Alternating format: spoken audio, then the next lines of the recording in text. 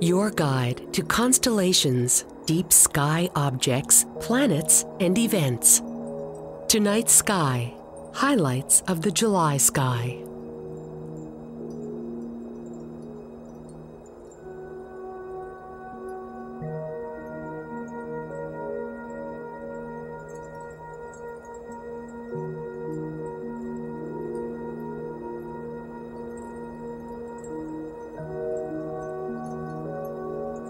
Soon after the sun sets, look for bright Venus shining in the twilight sky, low in the west.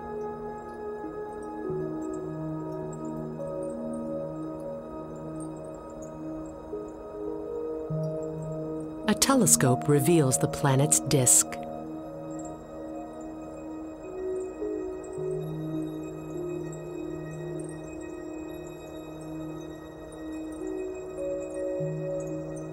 As the sky grows darker, Saturn begins to slip toward the western horizon.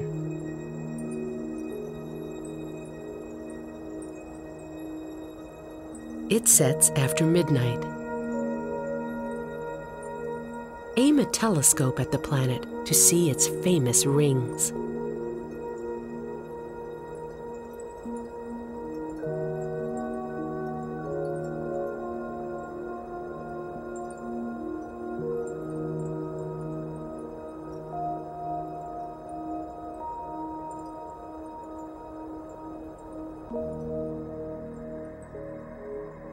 The summer night sky is filled with a treasure chest of bright jewels.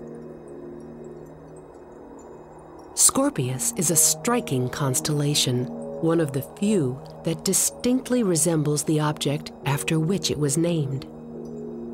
The scorpion is easy to trace in the sky. Its head, curved tail, and venomous stinger are prominent. At the scorpion's heart lies a reddish star. Its color closely resembles that of Mars, known to the Greeks as Aries. Ancient Greek stargazers contemplating these two crimson objects named the star Antares, which means rival of Aries. A prominent and lovely globular cluster in small telescopes, M4 lies just to the right of Antares in Scorpius. Globular clusters are collections of hundreds of thousands of closely packed and gravitationally bound stars.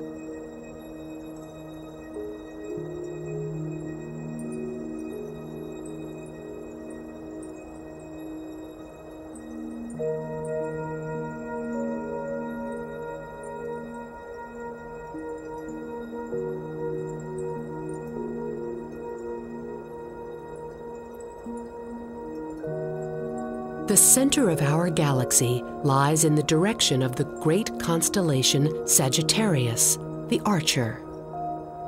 This area of the sky overflows with stars, globular star clusters, and bright and dark nebulae. Look for Sagittarius by finding the group of stars commonly known as the teapot. The handle, top, and spout are easy to find. Under dark skies, the Milky Way seems to rise out of the teapot's spout. Many deep sky targets reside in this area of the summer night sky. A quick glance with binoculars reveals some spectacular objects. The Lagoon Nebula's gas and dust is brilliantly illuminated by the energy of the hot, young stars inside it.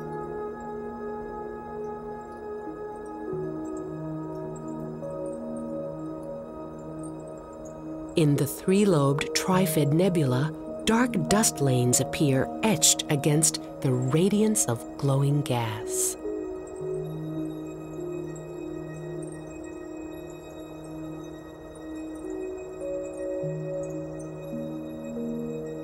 The Omega Nebula glows brightly, but we cannot see its hottest stars embedded deep inside.